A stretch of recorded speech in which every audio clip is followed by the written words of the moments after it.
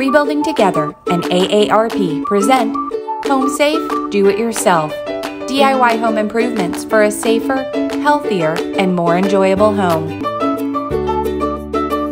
Welcome to Rebuilding Together and AARP's Home Safe Do-It-Yourself video segment. I'm George Lindsay. I do the morning show at 100.3 The Bull. And today we want to talk to you about fire extinguishers in your house. They're so important for three big reasons: keeping a fire under control, saving lives, and protecting your family and your home. And I'm lucky to have with me today one of the experts we call on at the Houston Fire Department. Francis Tran is here. And Fireman Tran, tell us a little bit about the importance of having a fire extinguisher. Thanks, George. Yes, it is very important to have a fire extinguisher in the house, because most small fire that happens in the house, about 65% of it starts from the kitchen itself.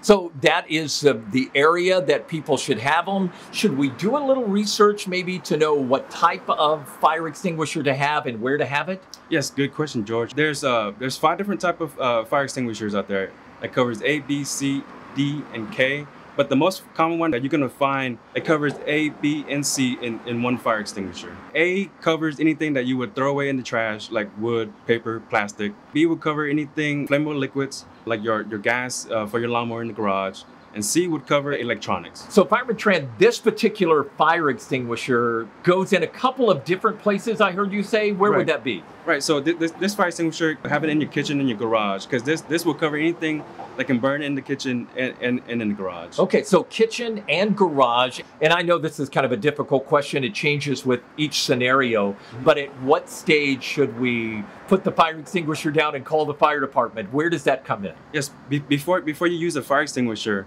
you always want to call the fire department. That way you know the fire department is already on the way if the fire gets out of control. I look forward to stepping down and trying this. But before we do that, maybe go over some of the information about where to store your fire extinguisher and how important that gauge is on the front. Yes, so the fire department, we do recommend you to store it on a wall near an exit. Okay. In your kitchen. So that way, when you're running out, you know where it is. But a lot of time, we don't have it on the wall. Most of the time, we have it in the pantry or underneath the sink. So we do recommend you once a month to pick it up. That way you build up a muscle memory of where your fire extinguisher is at. Right. And also, when you pick it up, check the gauge. Make sure it's still in the green.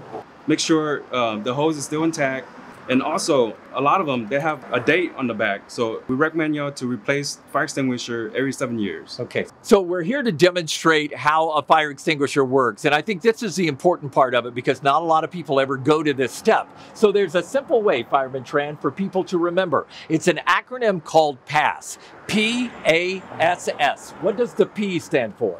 To pull the pin. There's a pin right here on the fire extinguisher that you will need to pull out. All right, and then the A?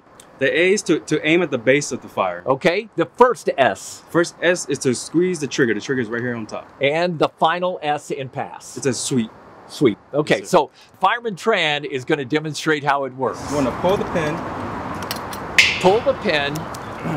You want to aim at the base of the fire. Aim the fire extinguisher, squeeze the trigger, and then sweep the base of the fire. All right, Fireman Tran, that was interesting to see, especially, again, if you've never seen a fire extinguisher used. And one of the things that people may be concerned about, we saw the plume come up, and out here it was windy.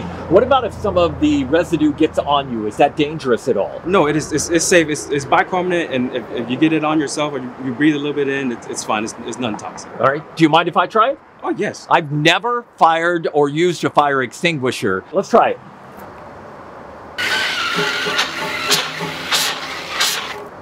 Very important information about why you need to have a fire extinguisher in your house, readily available, in your garage, readily available, all right? Fireman Tran, thank you for your expertise today. Appreciate it. And we encourage you to go to rebuildinghouston.org and sign up for a $50 gift certificate to Home Depot. And while you're there, you can download AARP's Home Fit Guide. I'm George Lindsay. I'm the host of 100.3 The Bull's Morning Show, and I'll see you on the radio.